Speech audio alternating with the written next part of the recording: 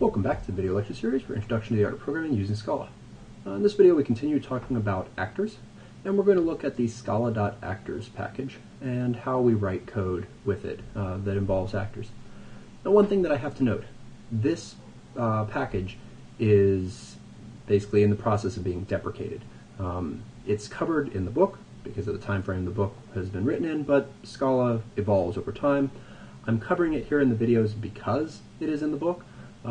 But I'll write some videos where I talk about the package that is going to supersede those, and basically that's the Akka library for actors. So if we look in the API, there's this scala.actors package, which has a number of classes in it. We've actually seen these previously. Back in the chapter on multi-threading, I briefly introduced this actor object and the fact that we could call actor and pass it a body in order to have something start off in a separate thread. We also talked about the futures object and the ability to create a future in a similar way, with the difference that a future can give you back a value, and so we used our future objects to get back values when we had them calculated off in threads. Even this is not what you would use in the newest Scala standard. There is a new approach to futures, and we'll also talk about that in a few videos. But now we want to talk about the actors in the context of really doing actors. So how do we write code that involve actors? Well, the first thing you note in an actor is that it has this method called act, which makes sense. And it is abstract. So when you create your own actors, you're actually going to write your class and implement the act method. Basically, that's what the actor object is doing here, is it's creating a little class for you, and it's putting this inside of the act method, and then it's starting up the actor. Actors do have to be started. If you don't start them, they don't do anything.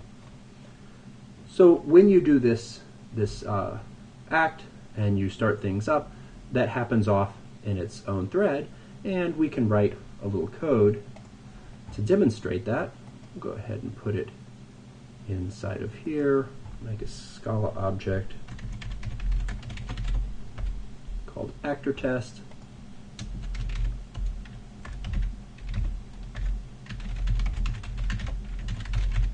Okay, we define our main. And to illustrate this, let's go ahead, actor equals a new actor. We're just going to make this as a little inner class here, just inline it. Let's import actors._, so that it can find that. And we have to write the act method to make it happy. So what do I want to put in my act method? I'm going to do something fairly simple, and not only I'm going to do something fairly simple and something that we should not do in actors, but it's for illustrative purposes to make sure that we understand this is happening in a separate thread. So I'm going to take for I in 1 to 26, print line I thread.sleep for 100, capital T, and my thread there. Okay, that creates an actor. We have to start it to make it happen, and then back out here in the main thread, we're going to write a for loop that takes a character between A and Z and basically does the same thing.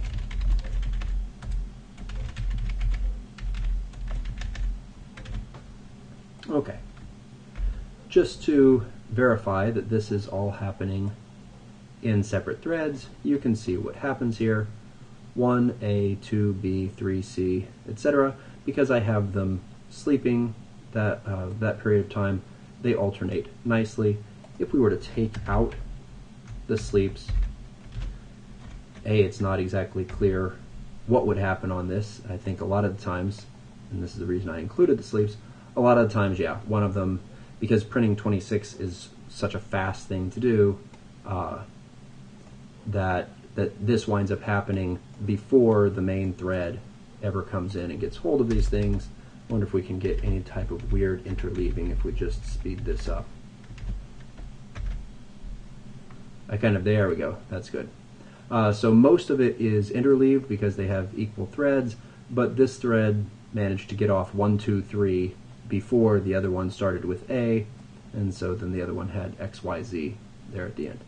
Okay, so, but the main point here is this is happening in a separate thread than this, and our simple way of making this happen is we create a new actor, and then we call actor.start. Now, what's more interesting about this is what we can put inside of this act method to make it so that our actors behave the way that they're supposed to properly implement the actor model. And I'll come back in the next video and we'll talk about message passing and how we get messages inside of our act method.